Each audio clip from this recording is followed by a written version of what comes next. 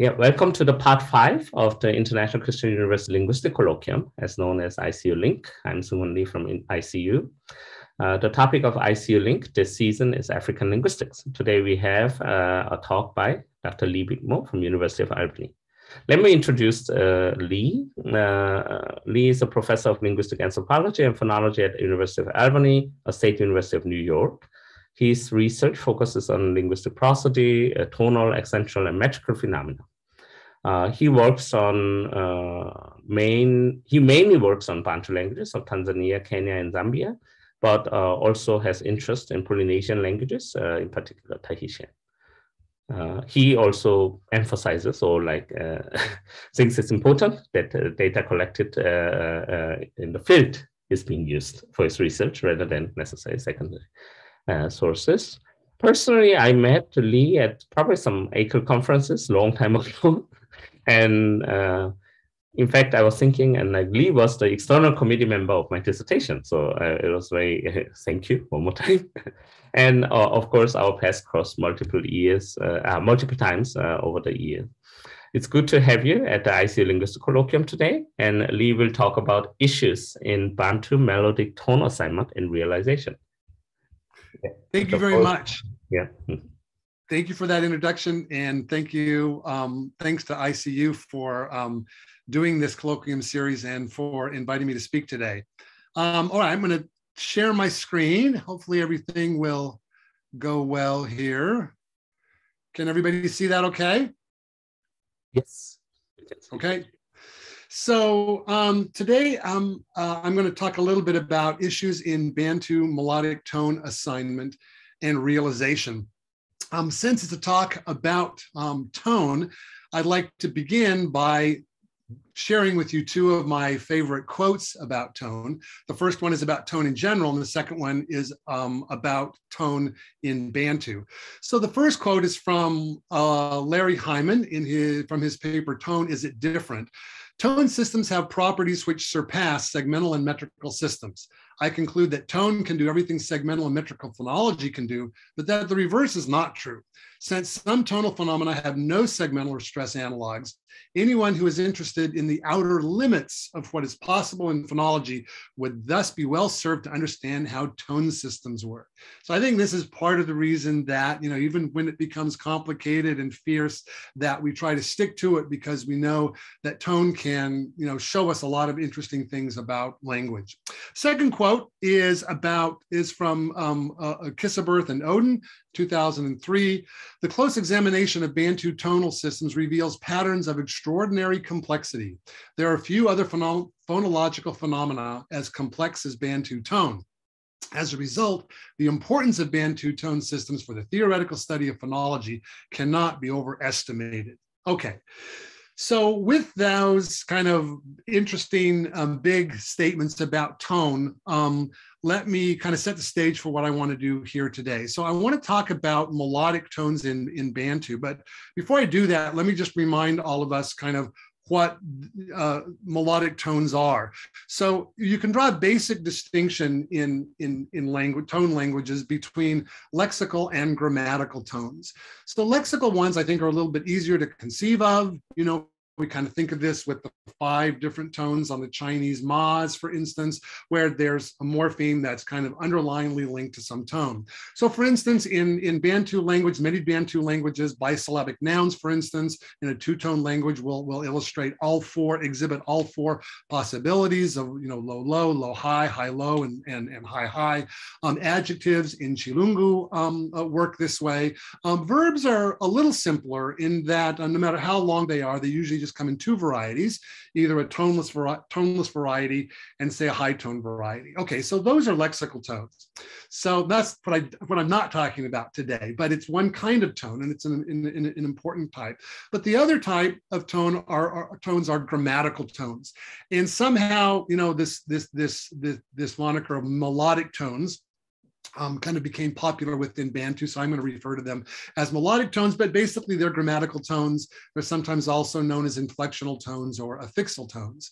So here, these are tones, most commonly high, but sometimes low, that are added to a word, most commonly a verb, but sometimes nouns, as an exponent sometimes along with other segmental affixes, of the expression of some inflectional property or cluster of inflectional properties. So for instance, the tense, aspect, mood, polarity, clause type. Okay, so if this definition seems a little murky, fair enough. I think the best way to get people to understand kind of melodic tones are to just present an example. So let me turn to Chilungu, which is you're going to hear a lot about today, a Zambian Bantu language.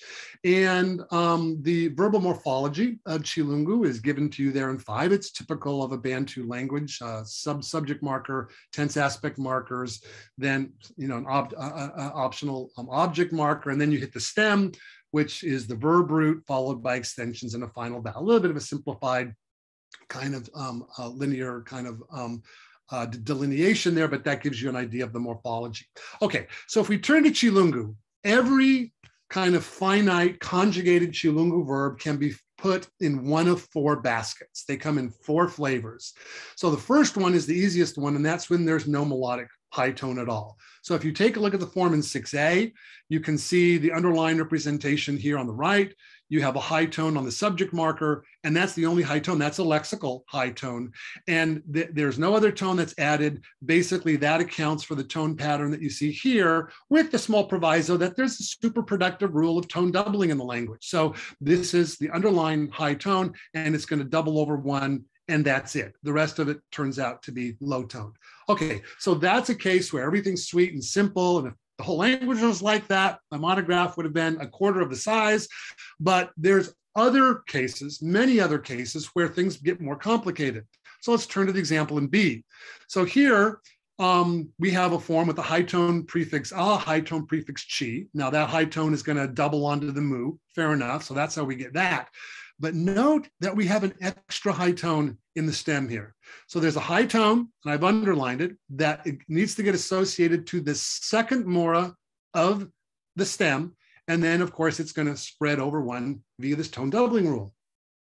So when you want to describe the recent past in Chilungu, it's actually not enough to just say, to do the recent past, have the high toned a prefix, the high toned chi prefix, put on the ile suffix, and that's it. No, you have to then say, but throw in an extra high tone. But it's not actually enough to just say throw in an extra high tone, because you have to know where to put the high tone. And here it goes on the second tone bearing unit of the stem. Well, fine, you say. That probably is true for all the verbs in the language. No. So if we go on to C here, here's a potential form. We have a high tone prefix nga, but now the high tone that gets thrown into the stem doesn't land on the second tone bearing unit of the stem, lands on the final one. So the high tone that you throw in, this melodic high for the recent past, somehow you've got to direct it to the second tone bearing unit of the stem.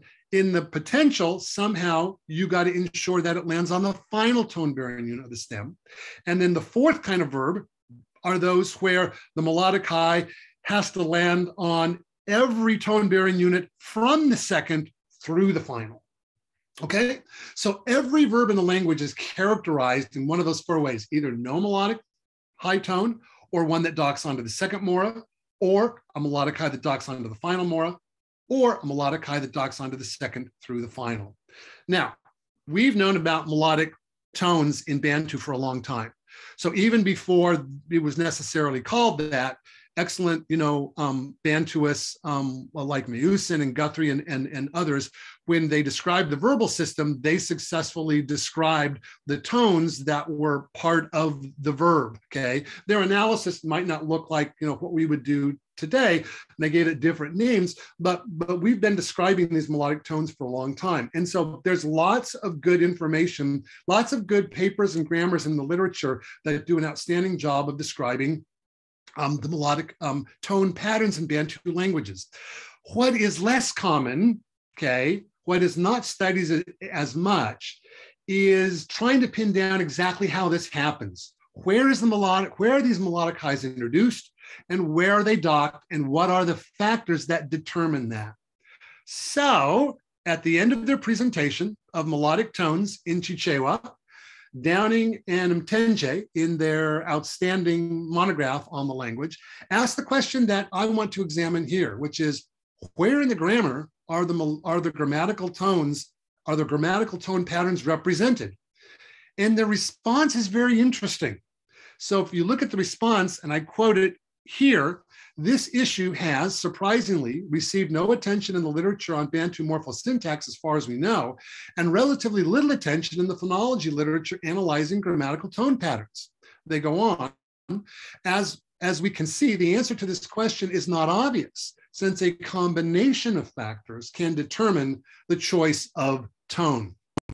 So my goal here today is when Laura writes her next grammar in 2027, publishes her next grammar, that when she comes to answer this question, she can hopefully say, oh, in the last 10 years, actually, there's been progress on determining exactly where this happens in the grammar. I'm not going to answer, all the questions today, but I hope to kind of maybe clarify what some of the more popular options and assumptions are, and then get us to kind of consider what the advantages and disadvantages of different approaches might be. So it's taking some initial steps. All right, innate. Questions that are critical to assessing how melodic tones function in the grammar.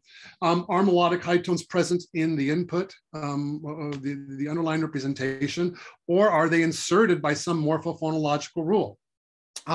If they're underlying, for instance, a floating tone suffix placed just before the final vowel, as many people have assumed, by what rule or constraint in the phonology will the melodic high in Chilungu, for instance, sometimes linked to the second mora, sometimes linked to the final mora, sometimes linked to the second through the final? How much morphosyntactic information will the phonology need access to in order to correctly dock those melodic tones? And what information does the morphology need just to generate the melodic tones in the first place? Is this information purely morphosyntactic, or is some phonological information also sometimes necessary? So I can kind of phrase this another way in 9. Both morphosyntactic and phonological factors are definitely at play in the realization of melodic tones in Bantu. That's indisputable. No one questions that. Assuming, though, a model where morphosyntax precedes and feeds a phonology component, is it possible that the generation of melodic tones is done solely on the basis of morphosyntactic factors, and that the docking and linking of these tones is done in the phonology component purely on the basis of phonological factors? Or does the generation of the melodic tones in the morphology sometimes have to access morphological information? And does the docking or linking of the tones in the phonology sometimes have to be sensitive to morphosyntactic factors? These are the big questions that I want to kind of talk about today. So in that regard, let me present to you 3 different hypotheses as to how this might work. I'm not saying that there aren't others, but the last 2 of these are ones that I see attested in the literature, so I want to kind of hone in on those, but let me present 3 possibilities right now. So number 1, this one given in 10, while it might be possible to formulate a constraint that ensured, for instance, that the second mora be high toned in Chilungu in the recent past, or a rule that inserted it there, this seems suspicious, at least for Chilungu, as the tone appears to be a morphological exponent of inflectional properties on complete par with the segmental affixes that appear with it. So what would the evidence be to conclude that the segmental exponents of the inflectional category are introduced in the morphology, but the melodic high is not? So I leave this open as a possibility where you would want to kind of, insert and link all the tones, all the melodic tones completely in the phonology as a possibility.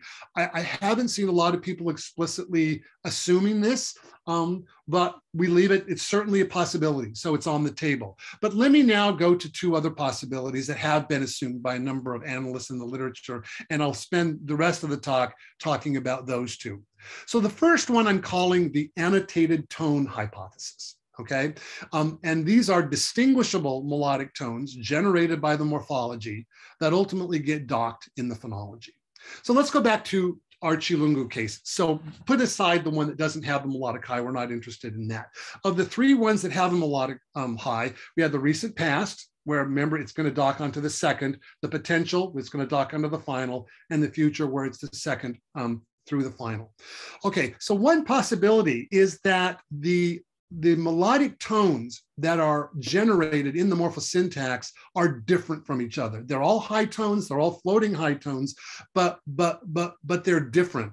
And so the way that I have kind of characterized, I've shown that here, is with subscripts. So I have an H sub I, an H sub J, and an H sub K. This is kind of the approach that I assumed in my monograph. I didn't, kind of go into great detail on it. But I just kind of assumed that the morphology could generate multiple melodic high tones that were sort of annotated as to where they needed to get attached. Then, if you then so for instance, there will be a number of tense aspect mood polarities that, assign as an exponent the H sub I, a number that assign the H sub J, and a number that assign the H sub K. Then when you get into the phonology, you basically just have three linking rules. You say all H sub I's link to the second mora. If you're an H sub J, link to the final mora. And if you're an H sub K, link to the second through the final. So the pros here is that the phonological rules actually have no direct morphosyntactic conditioning at all. But the cons is that you're generating three different floating highs, which the rules have to be sensitive to. And I have a feeling, a little suspicion that as people look at this, it's a little bit cringy, right? It's like, these subscripts are kind of making me nervous. All right, fair enough. There have been recent approaches, basically, that have done a much better job that go along with this idea of having annotated tones, but do it in a much more interesting and clever and maybe defensible way. So one approach that I'd like to draw your attention to in this regard that I'll talk about today is the phantom structure approach that was advocated in Nick Rowley's 2018 dissertation. So how did Nick handle this stuff? In addition to an underlying tamp consisting of any segmental exponents and a floating tone, it also contains, in his view, phantom structure. And this is a plane containing tone-bearing units to which underlying floating highs can be indicated to be linked. Okay, so you're thinking, okay, this sounds a little bit squirrely. I'm not imagining how it works. Let's look at an actual example then. So here in 16, we're going to look at an example of phantom structure from the Kikuria inceptive. So in Kikuria, the way that you form the inceptive is that you slap on the prefix ra. So everything in white here is basically the underlying representation of the inceptive. So it's got a prefix ra and it's got a floating high. The thing is that floating high, just like in Chilungo, can't just be left to dock anywhere, because if you just randomly dock it, in most cases, it'll produce an ungrammatical form. It needs to ultimately dock onto the fourth tone-bearing unit of the stem. So yes, this is the famous Kikuria case that's gotten a lot of attention in the literature. Our phonological rules allowed to count and all this other stuff. But for our purposes today, this is the way that Rowley would handle the Kikuria inceptive, is to say, yeah, it's the prefix ra, it's a floating tone, but we're going to provide some phantom structure to show where we want it to be linked. Well, how is this going to be used? Well, in an OT account, constraints will then ensure that the linkage in the underlying phantom structure to the fourth mora here matches the linkage in the output structure. Okay, so of course, higher rank constraints could alter it a little bit, but in general, basically, this is the way that you would get the high linked to the fourth. So you can imagine an analogous account available for the three Chilungo patterns very easily. You would basically have, a floating tone, and sometimes you would want to dock it onto the second. In other times, you would want to dock it onto the final mora of the stem. And in other cases, you could dock it on from the second through the final. Okay, so that then is a quick sketch of what I'm calling the annotated tones hypothesis, where if you've got 3 or 4 or 5 or 6 different docking patterns in the language, you basically, in the underlying structure of the tense aspect, or certainly in the morphology, the floating high tones are generated there, but you're also generating information as to how they need to be linked ultimately in the phonology. I did it in the olden days with these subscripts. In a more modern way, you could do it with a phantom structure. Okay, that's the first hypothesis. I'm only going to do 2. I'm only going to concentrate on 2. So that's the first hypothesis. Second hypothesis is what I'm calling the single tone hypothesis. And that is, there's a single melodic high tone generated by the morphology, and then it's docked in the phonology. So these should look familiar. Deja vu, right? We've just seen these, a few minutes ago, but notice the subscripts have gone. So now what we're saying, and under this hypothesis, the underlying representations of the recent, past, potential, and future forms look like this. No more subscripts. So yay, you cheer. Well, look, we didn't like the subscripts. Okay, that's fine, but this can't be the end of the story, because if you just basically push this into the phonology without any other information, it's going to be chaos. You can't randomly dock these. They still have to dock onto just the right tone-bearing units. Well, then we're going to say that there's 3 different docking rules in the phonology. And each of those 3 rules is going to have a long list of TAMP combos, which trigger those, okay? So in fact, there's going to be 4 different TAMP combos that trigger the Mora 2. There's going to be a dozen that trigger the final Mora, and another dozen that trigger the second through the final. So let's look, for example, how would this work in the potential? Like, what's the rule that would dock in the cases of verbs that need the melodic high docked onto the final? What would the rule look like? Well, this is what the rule would look like in 19. So part of it's pretty simple. You've got a floating high links to the final more of the stem. That's great. But again, we don't want every floating high to link to the final more of the stem, just the ones that have to link there. Well, which ones have to link there? This is going to have to be highly morphosyntactically conditioned. So the rule in the phonology is going to have the high link into the final, but it's going to say, but only do this in the far past, far recent, the far past progressive, remote future, remote perfect, the negative contrastive habitual, the negative persistive, blah, blah, blah. But you're going to have to mention all 12 things. And you're going to have to do that for the one that docks onto the second Mora and the second through the final.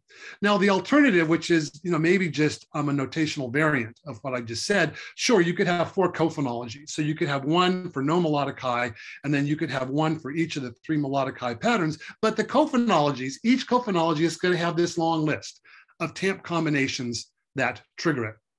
Okay, so in order then, so that then is a thumbnail sketch of the single tone hypothesis. So you get the distinction between the two. They're similar, but there's differences. In order to be able to kind of tease out kind of what the differences are there, we're going to need to spend a little bit more time talking about the kinds of factors that that condition the melodic highs. What are the things that have an influence as to whether the melodic highs are present and how they dock? So far in Chilungo, I've given you tense, aspect, mood, basically, are the things that do that. But there's more factors as well. So let me discuss 2 of them now. So one of them is going to be polarity, and the other one is going to be the presence of an object marker. So let's go now to the forms in 23. This is the perfect tense in Chilungo. The affirmative perfect, the affirmative perfect is on the left, and the negative perfect is on the right. Okay, so what you can see basically is that in the perfect, you always have a melodic tone. But the problem is, if it's the affirmative perfect, then you want the melodic high to dock onto the second through the final. Whereas if it's the negative perfect, you want the melodic high to dock only on the final vowel. And you'll have to trust me that this is not phonologically predictable. There's no sense in which Chilungo has a productive process. Oh, a floating high does this if there's 2 linked highs before it, but it does this if there's 3 linked highs before it. None of that will work. You basically just have to know whether the form is in the affirmative or the negative in order to know which of the docking patterns it exhibits.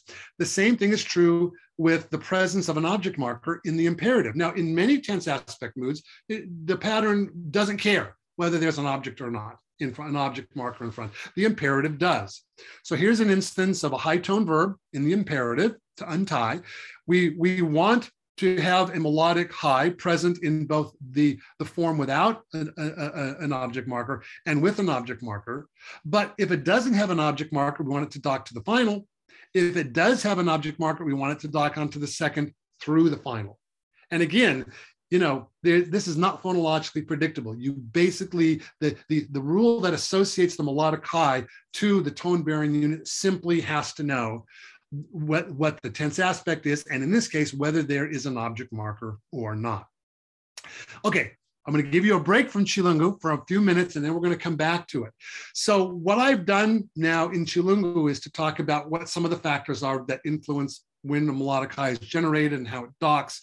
tense aspect mood, polarity, presence of object marker. What are the other things that are also an influence? So here we're going to widen our lens, super wide angle, and move outside Chilungu. And what I'd like to draw on here is a 2014 special volume of Africana Linguistica that David Oden and I edited, where we invited authors to kind of describe melodic tone patterns in the language that they work on, and the things that how do you know which tone pattern is going to show up. We looked at over 28 languages from a dozen countries and a dozen different Bantu zones. And so you may ask, what did you conclude here? Well, I can give you a brief summary. So what we found is that the tense aspect mood is always a factor.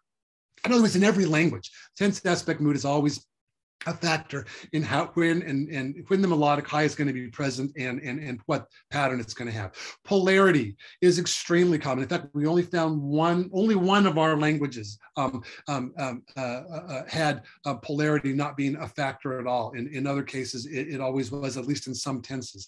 Subordination and relativization are also factors. Now, interestingly, Chilungu is one of the 4 languages here in our survey where it wasn't a factor, fine, but in most languages, subordination and relativization was a factor. Focus, as well as the conjoint-disjoint distinction in some languages played a role. Presence of an object marker, we've just been through that with Chilungu, but many other languages had object markers also being a factor. Subject marker, also true for Chilungu. We're going to come back to that at the very end of the talk. So different subject markers could also trigger different patterns. The presence of the reflexive prefix, indications of motions, the presence of verbal extensions.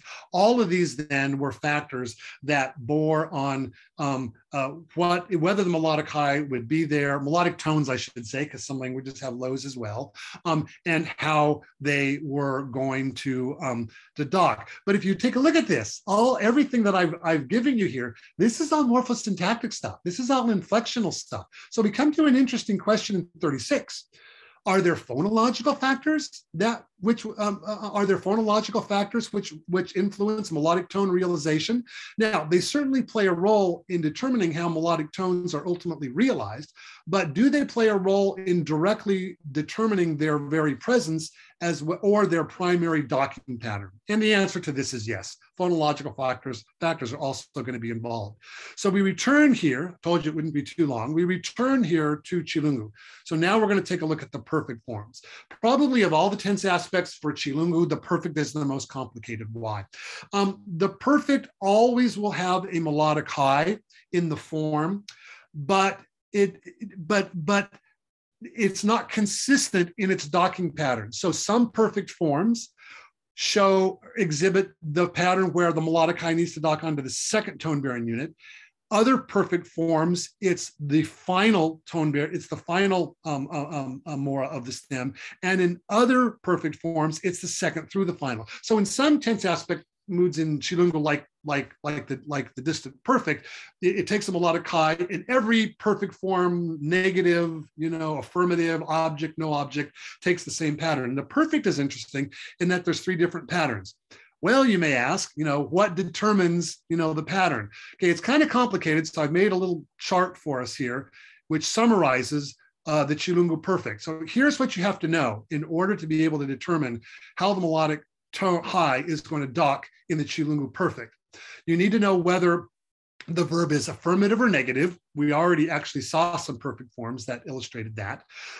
You need to know whether the root is toneless or root is high. So there we got phonology entering in. And you need to know whether the subject marker is toneless or the subject marker is high. Okay, so you've got to know all 3 of those things in order to be able to predict the pattern. So now we ask the question, given this complication, how would this work in the 2 different hypotheses that I'm talking about today? So let's first go to the annotated tone hypothesis.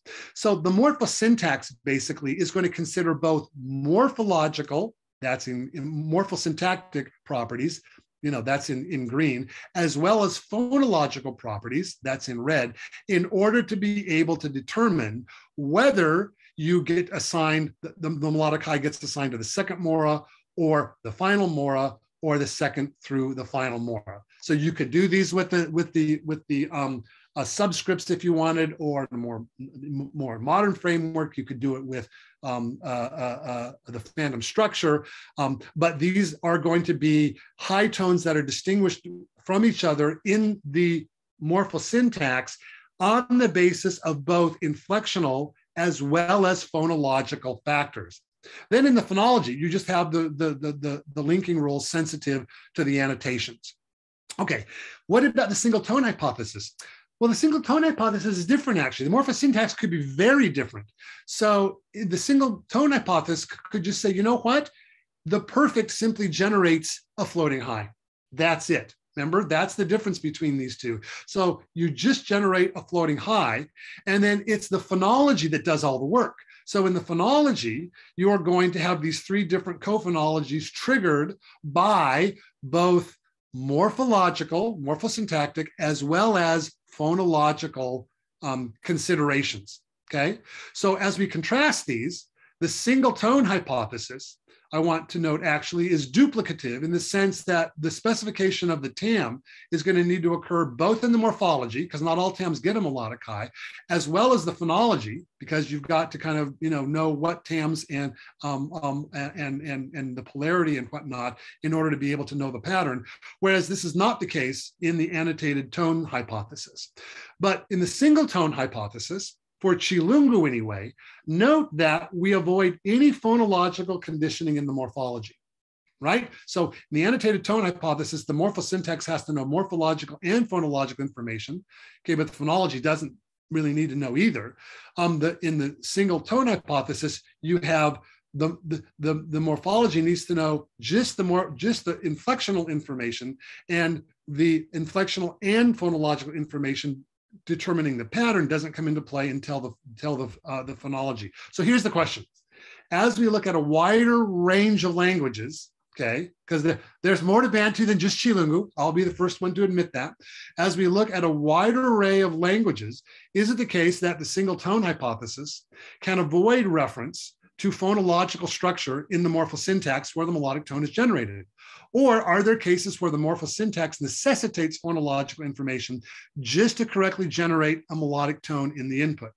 If so, then the single tone hypothesis, like the annotated tone hypothesis, would sometimes need to access phonological information. So let's take a look at a few different languages to see if we can kind of look at this question. Are there going to be cases where even under the single tone hypothesis that you're going to need phonological information as well as syntactic information, morphosyntactic information, just to generate the melodic tone?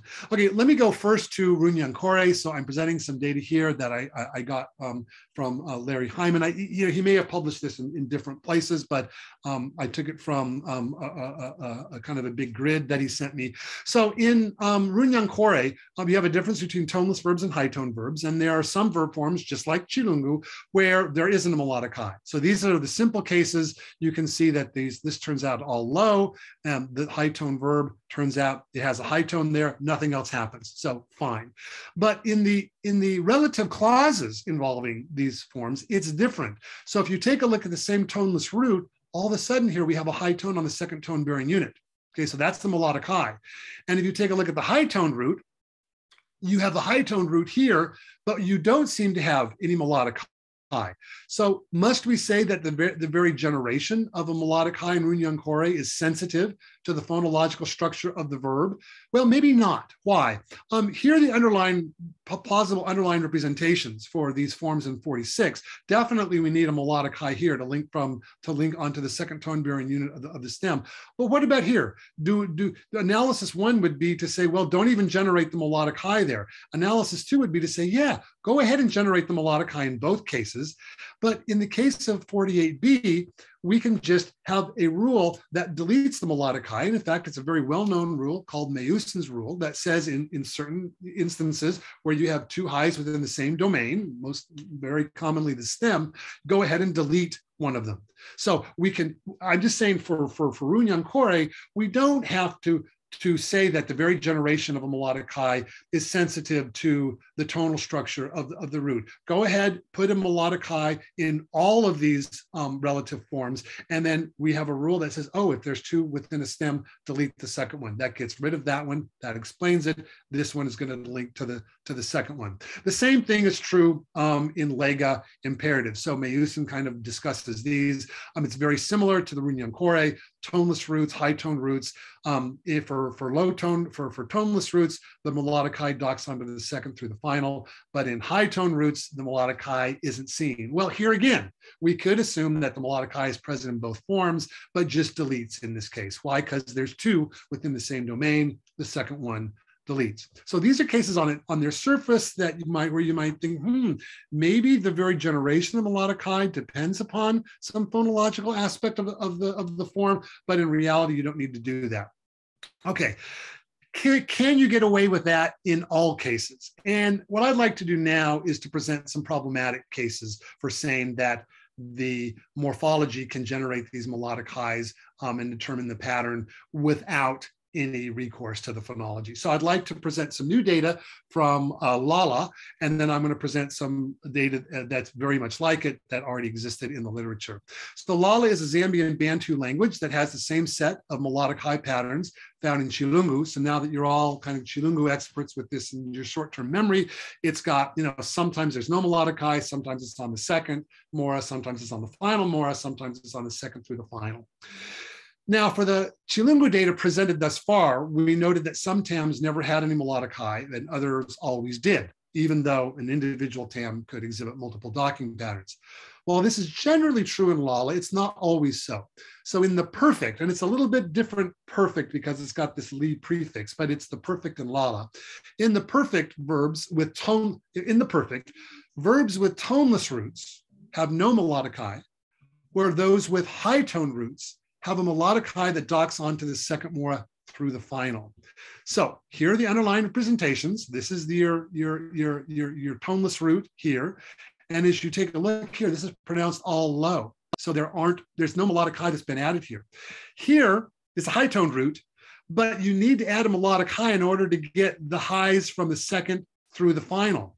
So if you take a look at the underlying representations, in this case, we absolutely need the melodic high in 57B, right? Because we need it to dock onto the second through the final.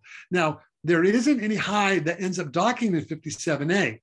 So do we generate the high there or not? Okay, so if the morphosyntax generates melodic highs purely on inflectional factors without any recourse to the phonological properties of the form, then I think you agree that either both of these forms have a melodic high or neither does. If neither have a melodic high, then some rule or constraint in the phonology is going to insert a high tone and link it onto the second through the final, just in the event that there's a stem initial high.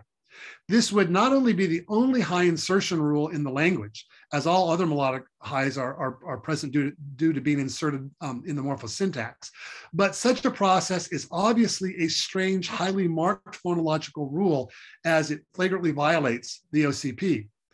If the melodic high is generated in the morphosyntax for both forms, something that we did above for Runyan-kore and Lega, then the co-phonology it triggers would link the high to the melodic high to the second mora through the final, but the melodic high would be deleted or left unassociated just in the event that it was preceded by a toneless mora. Once again, a strange phonological rule. So just to recap here, if we do it this way and say that there's a melodic high in both cases, what the rule says is, if you can cause a flagrant OCP violation, go ahead and do that, but otherwise don't do it. So don't link it with all this room here, but go ahead and link it only if it's going to cause an OCP violation. Of course, you can write a rule to do that. I'm not saying that you can't, but that's a phonological rule that might make some people uncomfortable. The very similar thing happens in Tura, which is a Kenyan Luya language described by Marlowe 2008. It has melodic high patterns accounted for by two docking rules. One, in some cases, you dock to the stem initial syllable, in other cases to the stem final mora. Okay, and they're crucially in Tura, it's one of the Luya languages where there's no contrast at all, no tone contrast in verbal roots. Okay, so what we're interested in Tura is Marlowe's pattern 4C. So here, again, all the roots are toneless. Here you can see that a melodic high shows up, and here it doesn't. Okay, and the correlation is the melodic high shows up only with a high toned. When the syllable, the pre-stem syllable is high, but not when the pre-stem syllable is toneless.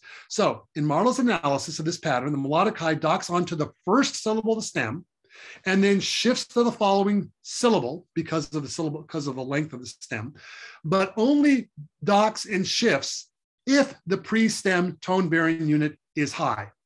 If it is toneless, then the melodic high fails to dock. So it's the same situation as in Lala. You have melodic highs here, and you're thinking they need to dock onto the first tone-bearing unit of the stem. Only do it if it causes an OCP violation. Otherwise, don't do it. Okay, so you can write the rule, but it's strange.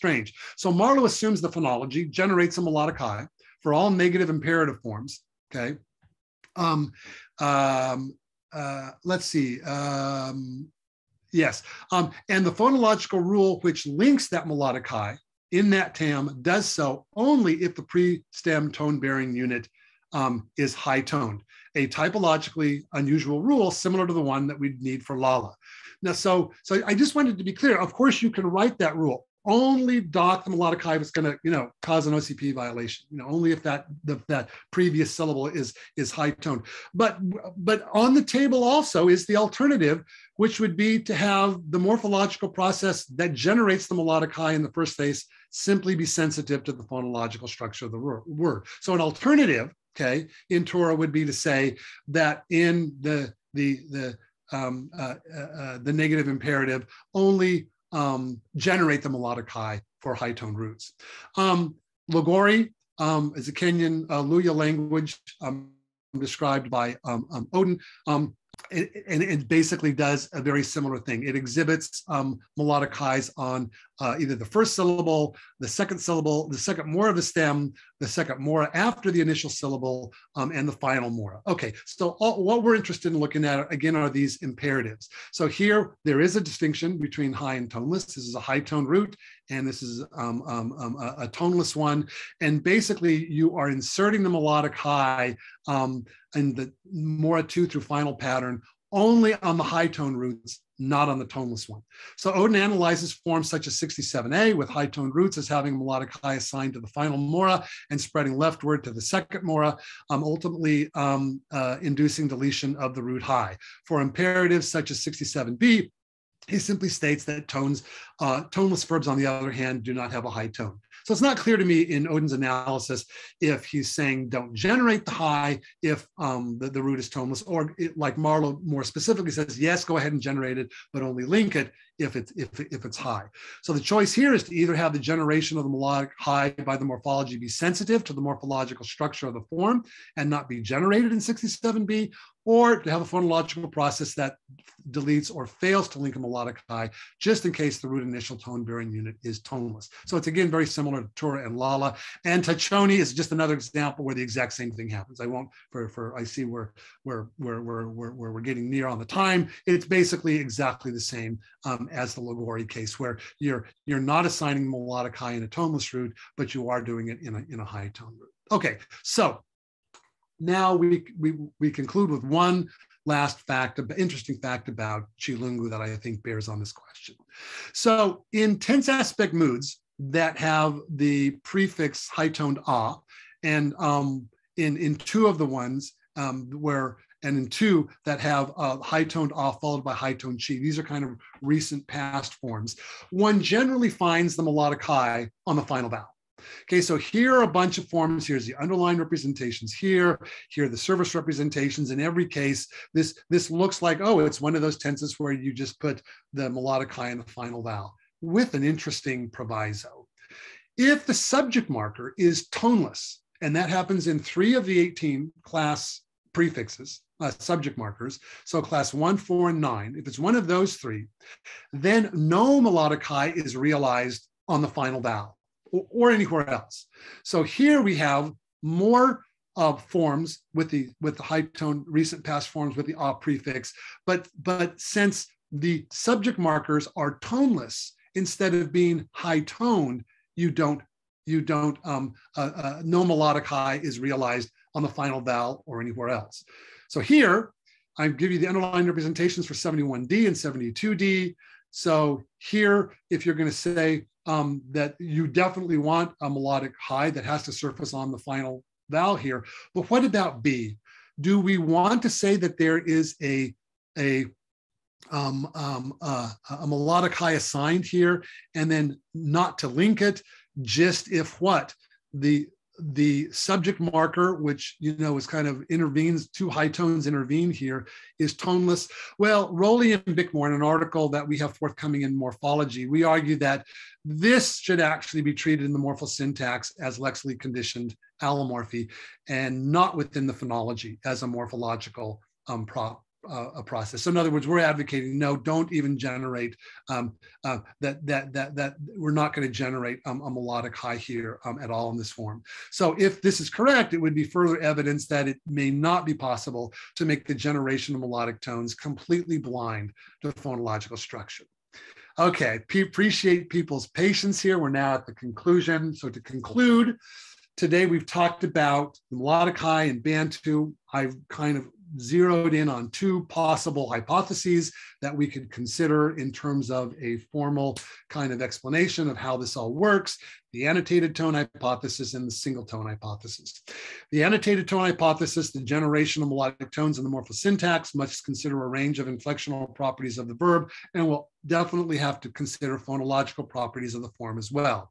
Then the phonology generally need not access morphosyntactic information, but simply docks the tones according to the specified annotation. So for instance, the phantom structure. The single tone hypothesis, the generation of the melodic tones in the morphosyntax, in many cases seems to be largely phonology free.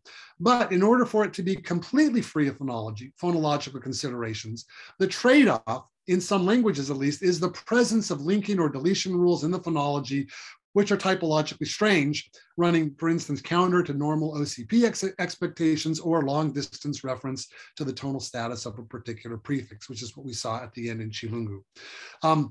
But the phonology actually will require, and then turning to the phonology, it will require access to both inflectional information, some of which is duplicative, in which was required by the morphosyntax, as well as the phonological information.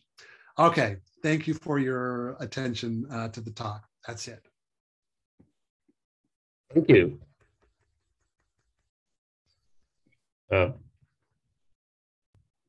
Wow.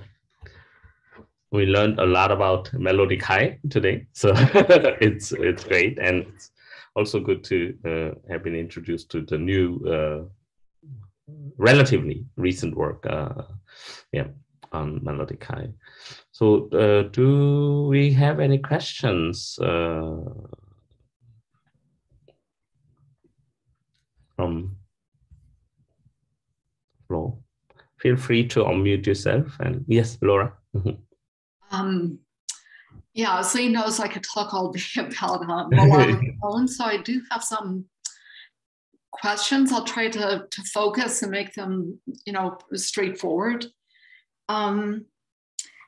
Yeah, so I was trying to relate your two different proposals to the kind of framework that I've been intrigued by, which is trying to formalize melodic tone, and link it to the rest of the morphology that goes together with the morphemes that are associated with melodic tone, and I guess what you would call a word and paradigm kind of framework.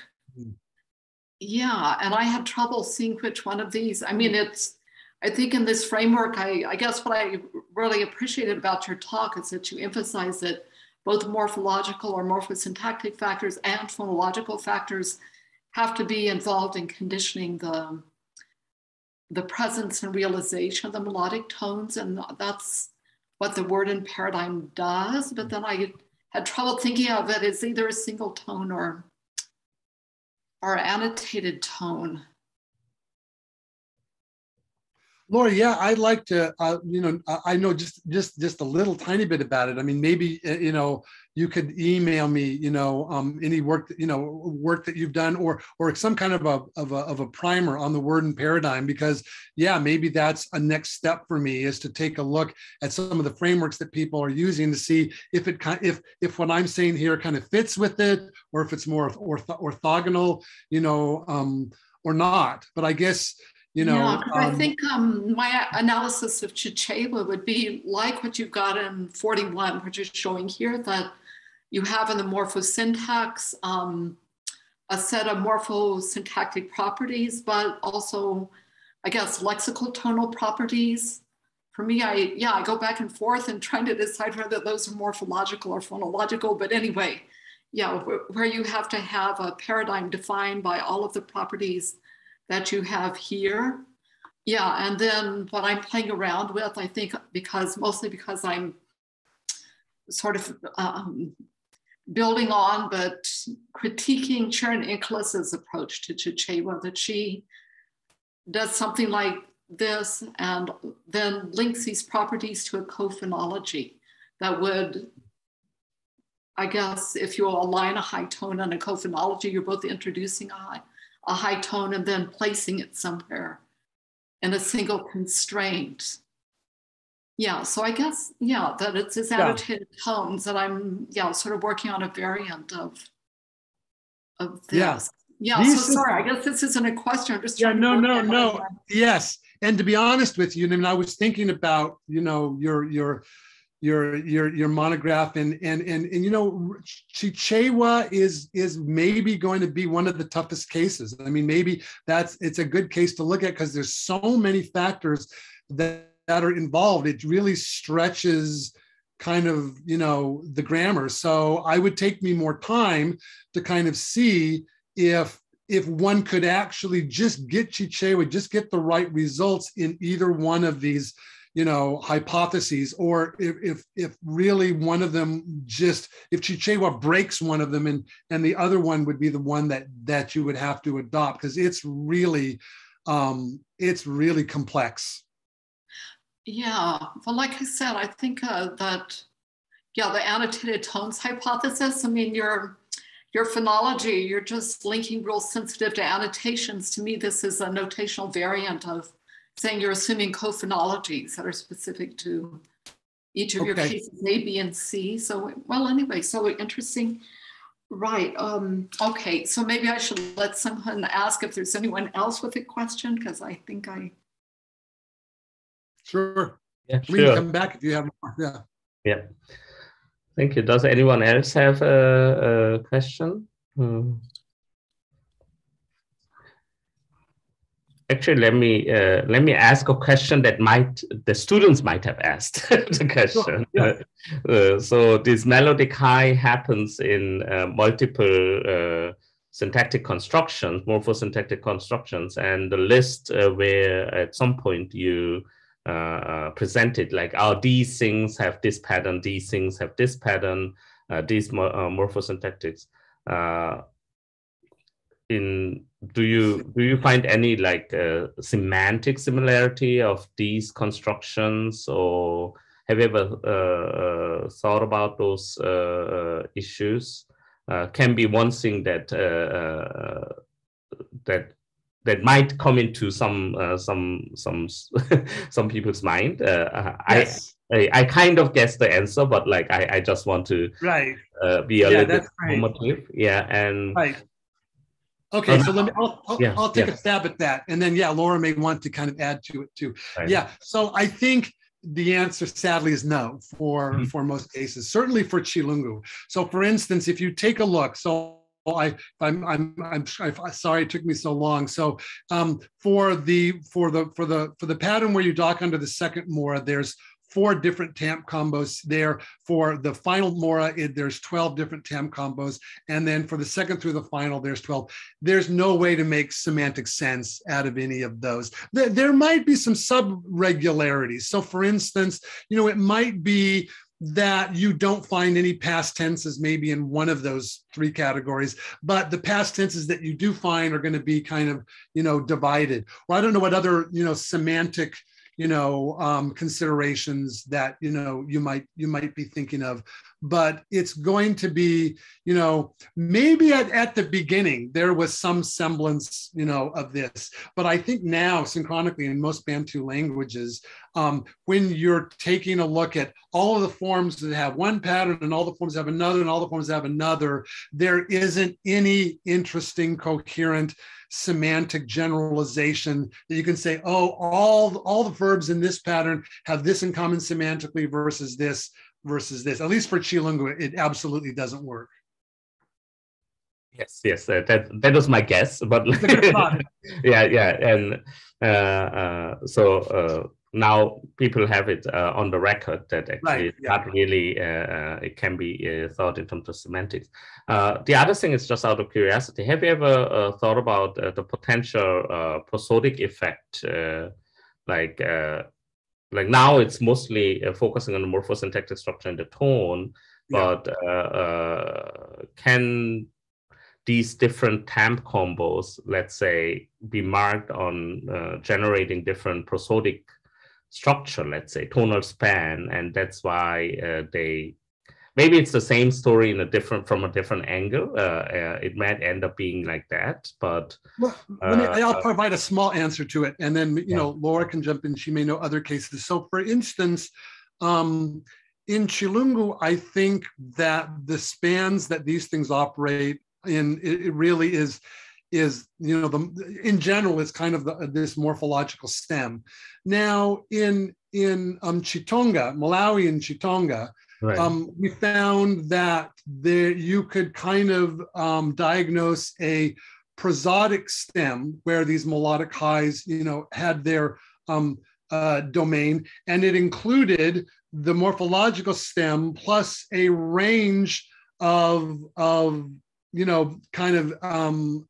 enclitics, okay, that come at the end, okay? So it's not always just through the final vowel, for instance, that you get the demarcation of the domain of like when I say, assign it to the second mora or assign it to the final mora. Well, second and final mora of what? Here in Chilungu, you can pretty much use the morphological stem to kind of make it all work out. But at least in that language, there were other things to the right of the stem, other clitics to the right that also were part of the domain, because if they were present, they would get the high tone rather than the final vowel say. So I don't know if that completely answers your question, but there definitely are some interesting kind of prosodic, kind of conclusions that you can draw by looking at the docking of melodic tones. Yeah, thank you. Laura, does anyone have a question or like? It seems like people are taking it in. Like, I know. Right. Yeah, especially. That's why I had those. Yeah, that's why I had those quotes at the beginning, because it's so grueling and tough, and it just hurts your head to kind of do all these tones. But Larry and David and Chuck promise us that the rewards will be big if we stick to it. So we try. Yes. Yeah. So just to follow up to Lee's comment about the domain of realization, I guess maybe this is something else that's different about Chichewa, is that the stem. I mean, there's one pattern, a high tone is either on the final or the penult within the stem, but then also what's Myers called the auxiliary stem, like the string of prefixes before the stem is also a domain of realization of melodic high tone in Chichewa. So in Chichewa, you have to look at the whole word, and tones are positioned with respect pretty much to the entire verb word. Yeah, so that is different. Right. We mentioned. Yep. And in certain cases, for Chilungu, where you get the second mora or whatever is the stem, but there's a lot of Bantu languages where it's calculated on the macro stem, where you would start with the object markers. You don't in Chilungu, but in a number of languages you do. So yeah, Laura's right. The domain that you need to set up to talk about where, what does it mean to say the first syllable or the second syllable or the third mora or whatever can be somewhat different from language to language. So Chilungo represents maybe a cleanish case where it's the morphological stem. There are other cases where you do want to have the object marker part of it, and then Laura, and I'm suggesting for Tonga, you also want to have some clitics afterwards part of it, and then Laura suggested that some analyses of Chichewa would want to say no, it's basically the whole verb, because even the pre-macrostem material is thought of in melodic terms. So there's a number of different possibilities. It's complicated stuff. Yeah, for sure. This is, but it's also intriguing for us to tackle this issue. I think we have a little bit more time for discussion, but I will officially wrap up and then we can continue the discussion a little bit. So let me thank the two co-organizers, Professor Tomoyuki Yoshida and Professor Yoko Mizuta, the assistants, Paris Fleming, Shigeto Kamano, as well as the liaison IRS Institute Assistant Michinori Suzuki. This event was supported by the shared budget of ICU Research Institute, Institute of Educational Research and Service, and the Linguistic Lab at ICU. The next ICU Linguistic Colloquium on African Linguistics will be held on January 29th. Dr. Jochen Zeller from University of KwaZulu-Natal and Cedric Batin from University of Lille will share their research. However, the time will be different from the usual case because we are usually meeting at 10 a.m. Japan time, but that's 2 a.m. in Europe or South Africa. So we are going to have it at 5 p.m. We will start from 5 p.m. Tokyo time. So 5 p.m. Japan time. Japan time. So unfortunately for the US, it would be too early in the morning. No. Yeah, but we are going to record it. Okay. So we will share the handouts as well. So for the European talks, it was like, yeah, that's basically what we decided to do, unfortunately. Yeah. So that concludes today's colloquium. Please stop the recording now.